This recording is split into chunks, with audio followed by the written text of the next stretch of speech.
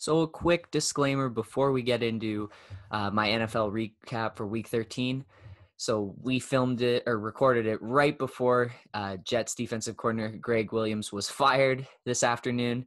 And you could have seen that coming, running that blitz on 3rd and 10 and giving up that just terrible final play to the Raiders to lose that game in spectacular Jets fashion. The interesting to note with Greg Williams being fired, I never thought he should have been in league after Bountygate, but that's a whole other topic. The biggest thing is that with the firing, it kind of seemed like management really wanted to win that game, which should be counterintuitive to the tanking process right now. So it'll be interesting to see if maybe the Jets actually get a boost on defense now that Greg Williams is out the door, and maybe they'll actually start calling the right defensive plays. So just keep that in mind as we walk it through. I'm going to bash him, and we all knew he should have been fired, but now it's official. All right, let's get to the recap. I got to go right to the NFL because my Twitter yesterday has been blowing up about one thing. Luckily, everyone has been very vague about that thing, and I've purposefully not looked into that thing because I want you to tell me. So what the fuck went on with the Jets yesterday? Okay, this is perfect. And before I get into the Jets, I just want to shout out NFL Redzone, which is like a channel that a lot of people watch because basically what the channel does is it covers all the games going on, but it only shows the games when teams are in like the 25-yard line of the other team's area, and that's the red zone. And so it allows you to keep track of all the games at the same time. And so that's kind of the channel I had on yesterday because we have some fans of Cowboys and the Buccaneers and then myself with the Broncos, but none of those teams were playing in the early or the afternoon slate. So we didn't have to have those on. So we had Red Zone on. And shout out to them because it was their 200th episode. And it's been over 11 years now. And Scott Hansen, he's a pro's pro. He's done 7 hours of commercial-free football coverage for 11 years now and has only ever taken one bathroom break on the show. Wow. Imagine going 7 hours without going to the washroom. There must be a science to like your liquid and food intake behind that. I just wonder if he's got a setup. Like he's just got a Gatorade bottle there under the desk. Yeah, man. I mean, like coffee and beer are the two things I feel like I'd need for 7 hours of sports. And there's no way to do that without bathroom breaks. So I guess men's running on different fuel. Yeah. Shout out to him. All right. Sorry. Now what the fuck went on with the Jets? Sorry. So the Jets, they're playing the Las Vegas Raiders, and this game had a little bit of significance because last year around the same time, the Raiders lost to the Jets, and it completely derailed their season.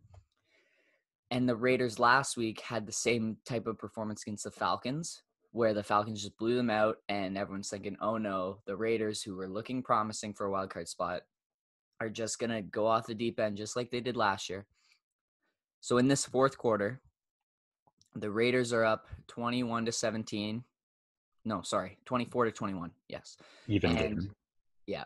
And the Jets come down and they score a touchdown with about 4 minutes left in the game. And the Jets take the lead 28-24. And everyone's freaking out because the Jets don't ever score points in the second half. And this is preceded by a pretty solid Raiders drive, and they get right down to the end zone. First and goal, don't score. Second goal, third and goal. And fourth and goal, the Jets get the stop. Oh. And there's about 2 minutes left in the game. And everyone's freaking out. It's like, the Jets are going to win. What are they doing? They're tanking. Jets fans are so mad because it's like, we can't even get the first overall pick right. We just can't. Because also in the other game, the Vikings are playing the Jaguars, and the Jaguars are 1-10, and that's who the Jets are racing with. Right. And the Jaguars have just scored to take the lead in their game. And so everyone's like, what is going on right now? Both these teams should be trying to lose. And so the Jets get the ball. They run it 3 times, and the Raiders have to use all their timeouts. And then they punt the ball back to the Raiders, about 40 seconds left. And then the Raiders have no timeouts, and they're around their 30-yard line. And everyone's thinking the Jets, all they have to do is play prevent defense, keep the Raiders receivers in front of them, tackle, run out the clock, you win the game. because even a field goal doesn't tie it. They need to score a touchdown. Gotcha. 2nd and 10. Carr drops back. Nelson Aguilar springs free in the middle of the field. Carr throws a deep ball, and he misses Aguilar over the middle, and the ball bounces into the end zone and just threw an incomplete pass. And everyone's like, what are they doing? If Carr had hit him, it would have been a touchdown, and the Raiders would have won.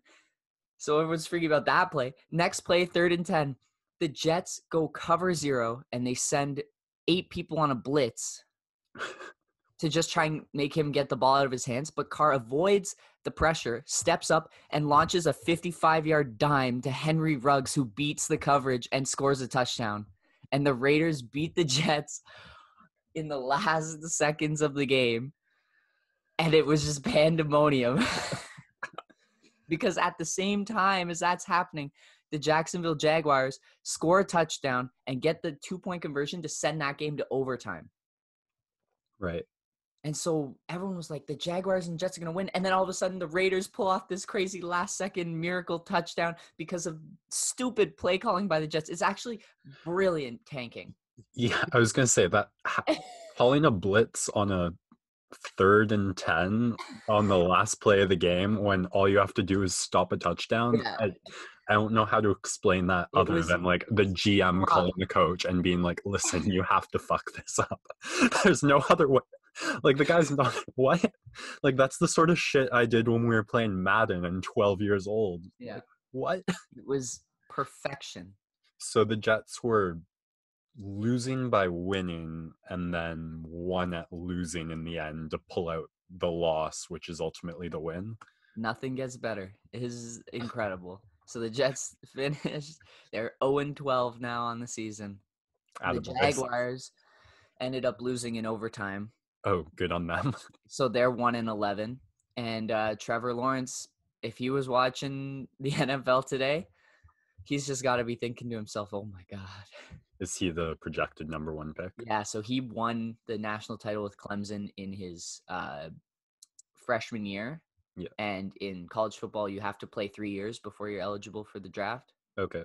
So everyone's been waiting 2 years for him to finally get to eligibility. So he's been like the consensus number 1 pick for quite a few years now. And gotcha. Yeah, everyone's excited for him. And he's probably just sitting there, oh God, both of these teams are so bad.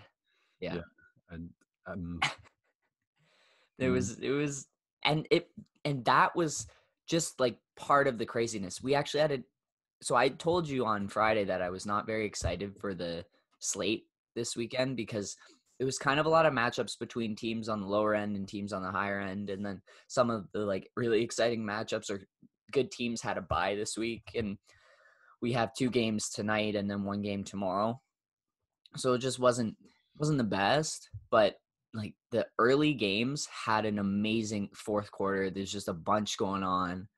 And so there was like the Jets, there was the Vikings and Jaguars. And then the next game that I wanted to talk about, because it was kind of the marquee game, was the Browns and Titans. Yeah. Where the Browns came out and absolutely thumped the Titans in the first half.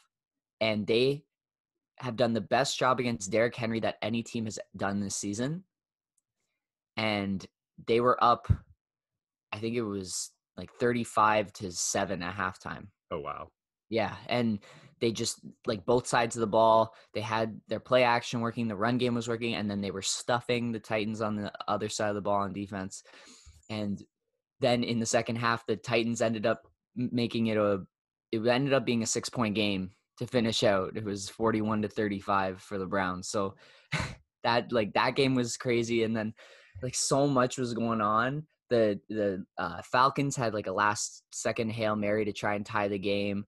The Lions won because the Bears fumbled with like a minute left in the fourth quarter, and the Lions got the ball and scored a game-winning touchdown.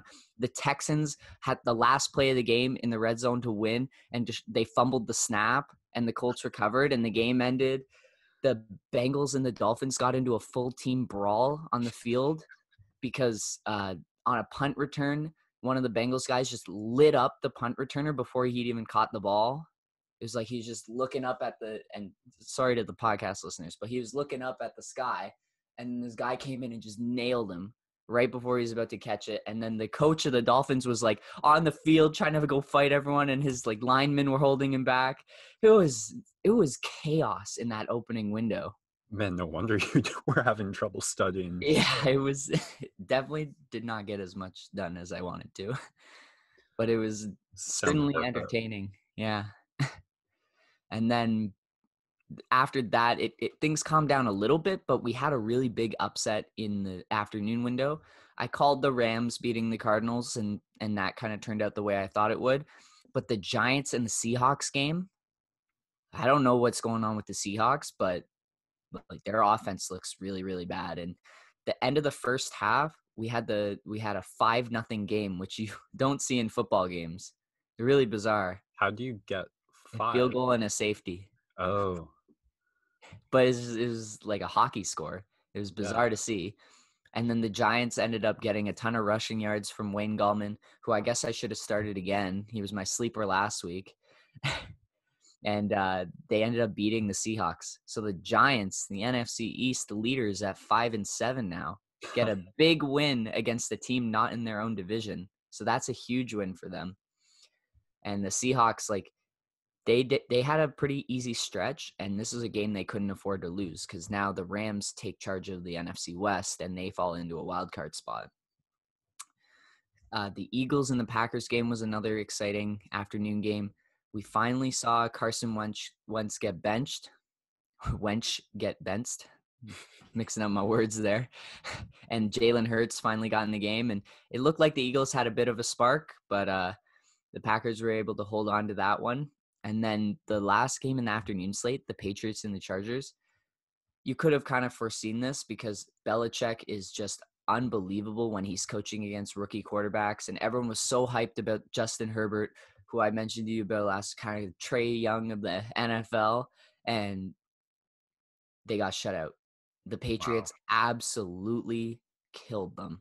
And the Patriots had a ton of special teams stuff too. Like they had a punt return for a touchdown and some big like punt returns that weren't touchdowns, but really had them in great field position. And it was like, yeah, it was, they just stomped right over them. And it's another just notch in the tool belt for Belichick as he continues to just make rookie quarterbacks look inferior than like rookies. The rest. Yeah, exactly. So, and that actually, it kind of vaults the Patriots closer into that playoff competition. But the problem was that all those wild card teams won this week. So the Browns, the Colts, and the Dolphins all won this week. So it's still, they didn't gain any ground. But just that AFC playoff picture is looking real tight. And then on the other side with the NFC, the Vikings now, with that win against the Jaguars, actually jump over the Cardinals and sit in that 7th spot, but they're both 6-6. And so it'll be interesting to see what kind of comes down the wire with those two teams. And I think the Vikings have a slightly easier schedule, but it will be interesting to see how the NFC playoff picture turns out. The Sunday night game, as a Broncos fan, I could see this coming. I knew it was going to be tight because the Broncos have such great red zone defense. And the Chiefs in recent weeks have been settling for a lot of field goals. I think they're just trying out, like they're trying to make it as hard as possible because the regular season's just too easy for them. So they're just trying all these little knick-knack fun plays. They had a guy come in motion from top to bottom of the screen, and then they were doing an option play where Mahomes was running that same direction, but then handed it off for reverse going the other way to Tyreek Hill. They're just trying like fun stuff to see what was working. And the Broncos were able to stop them for the most part, but then they get one touchdown. Drew Lock throws another interception, and that game's pretty much wrapped up. And the Chiefs 11-1 now, and it looks like they're bored, quite honestly. They're just ready for the playoffs at this point. Yeah, and that was it was a busy day despite my worries going into the weekend, and we've still got 3 more games left in the next 2 days to kind of finish up the playoff picture in week 13, and it should be good. I'm looking forward to tonight's game with the Bills and the Niners. I had that circled as one of the fun matchups on Friday, and that's pretty much it for me. The NFL action was good this weekend, and I did not get enough studying done. That's my summary. glad to hear it. And a little sorry I missed it, but you did a nice job filling me in. Thanks. I appreciate that. All right. We'll take a quick break. And when we come back, we're going to talk some Combat Corner.